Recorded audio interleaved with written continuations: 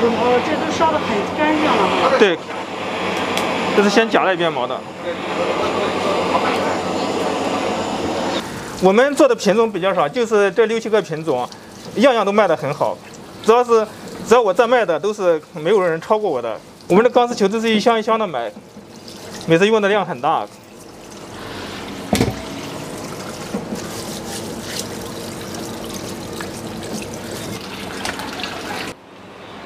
肥肠卖的便宜，73一斤。其实我们这个肥肠，客户都说青岛是最好吃的，没有之一。最多的钱都要买1000多肥肠，光肥肠卖1000多块钱的。火候，看看40火候。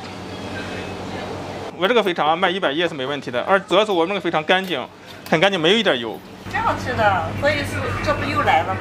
远不远？离这儿？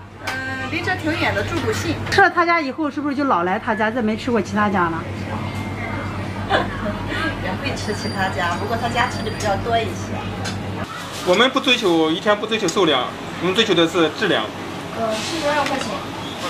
这些都不行吗？这块有点硬，有熟的一刀。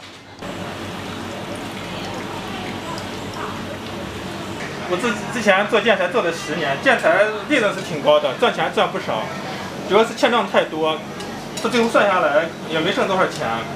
但这个卤菜吧，虽然说这个利润低，但是比较稳定。我干了这2、3年之后，在青岛房也买了，父母也接过来了。像过年的话，你这是不是一直供不应求？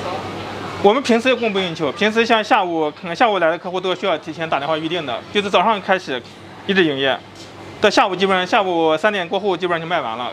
像我们这个猪蹄吧，都是温火慢炖的，18小时以上，这个没有任何添加剂，没有色素。你看这个颜色都是原色的，不上色。这个肘子我们每天都是限量供应的，这个肘子是客户留的，打电话预定的，下午5点过来拿的。这一个能卖到多少钱？一个80、90块钱。那猪肉不是降价了吗？这怎么还这么贵？这个肘子降呢，没怎么降，下货没怎么降。这牛肉都8、9个小时。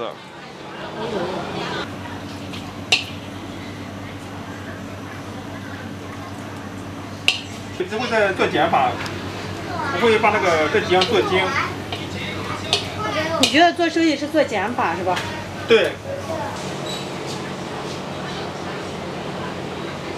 像我们的牛肉年前就要涨价的，但是一直没涨。我觉得是老客户，都是这来的都老客户，所以说就没涨价，一直是卖这个价钱。和在市面上买的、超市买的牛肉绝对是不一样，味道是不一样的。我们在卖的东西都是我们自己先吃，我们吃好吃之后才卖给顾客的。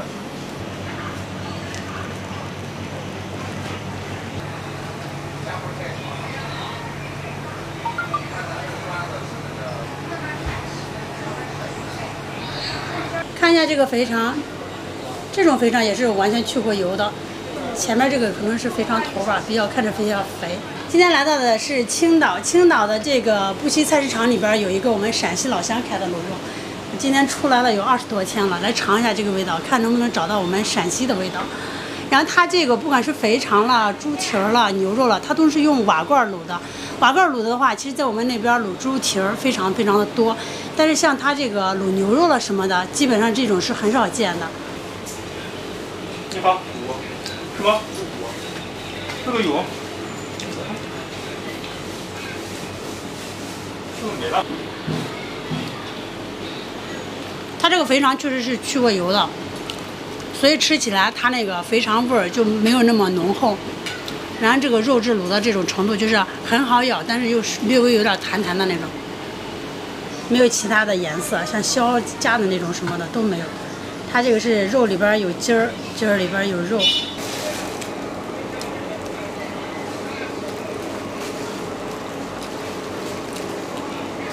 今天必须找点陕西的感觉，所以吃块肉，得来就一头蒜。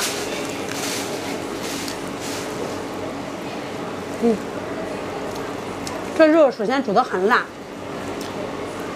然后吃着一点都不塞牙。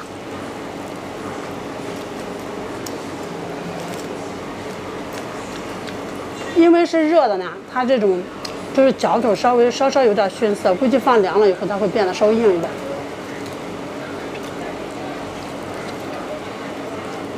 这个酱牛肉真的是我吃过所有的酱牛肉里边盐给的是刚刚好的那种。